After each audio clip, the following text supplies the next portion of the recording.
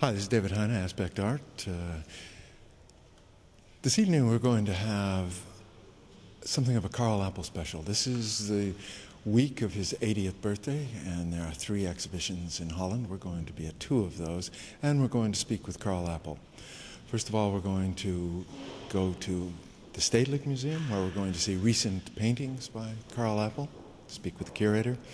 And then we're going to Amstelveen, where we'll be looking over his new fountain in front of the Cobra Museum, and we'll be looking at the sculpture of the last 40 years by Karel Appel. So join us now for Karel Appel in Holland in 2001. Thank you very much.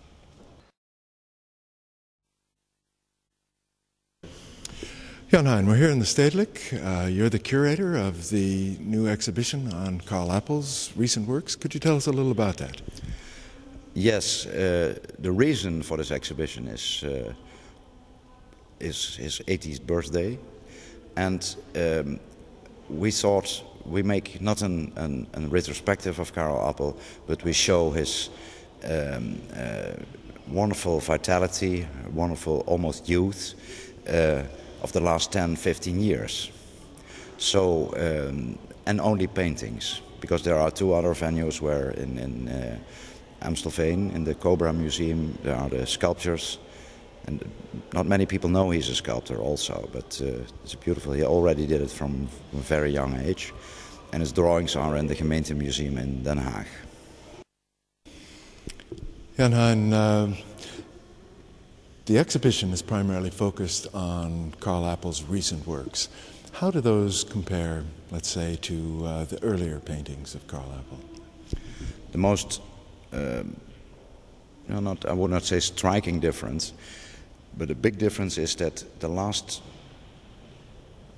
15-20 years, Karel Appel became a real, what you get when you're older, a real experienced, mature painter. Not a painter who is repeating himself, but who has mastered the whole, his whole profession in a way that he can now do easily what he wants. So it is becoming more, not more quiet. He says himself, he's painting slower. He was more like, in the 50s, more almost like an action painter. He's not that anymore. He's now working in a very fast, but not that fast anymore, way, and he knows exactly what he's doing. And it's not the work, when you see it, it's not the work of somebody who made it between his 70th and 80th birthday. It's a little bit like Picasso.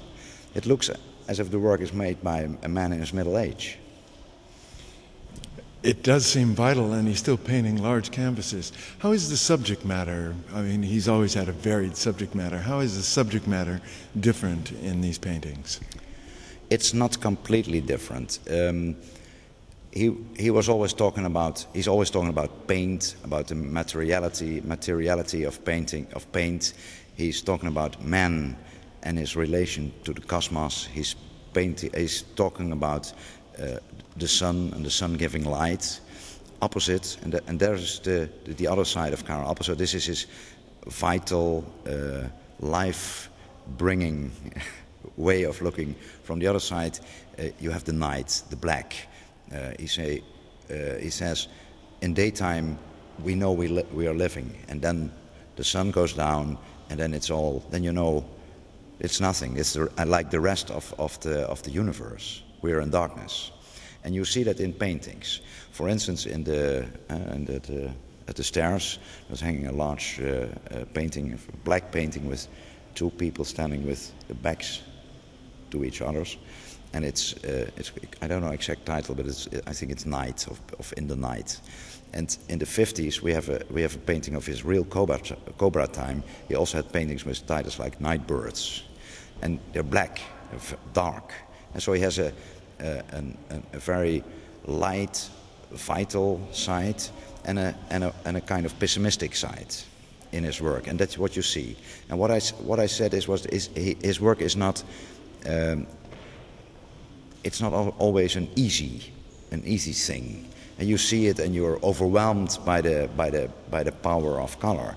But when you really look, you see it's not always beautiful. It's sometimes, as good art has to be, a little bit ugly. It's not always easy to conquer for yourself, and that's why he's such a strong painter.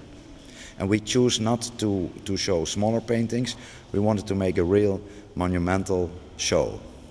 And what you see is working in series. Or Tuscan landscapes, or women. He has, in his development, he always painted after models, nude models. And he did that in the beginning of the 90s, and he worked for a year painting models. And not to really literally paint them, but to see how the body moves, what it does, and to give it his own expression. And the Karel Appel expression in this way. Well, speaking of the Karel Appel expression, he's been painting more than 60 years now. How will Karel Appel be remembered in the 20th century as an artist? And will he be a major world painter, international painter? Yes, I think so. I think in his generation, and certainly in Europe, he's one of the strongest. Together with Oscar Jorn, with Dubuffet. He was also the only painter who was connected with de Kooning and Pollock and in this R.F. Hormel group. And so he has a stature that is, I think, will last. And you see that because he's in Holland.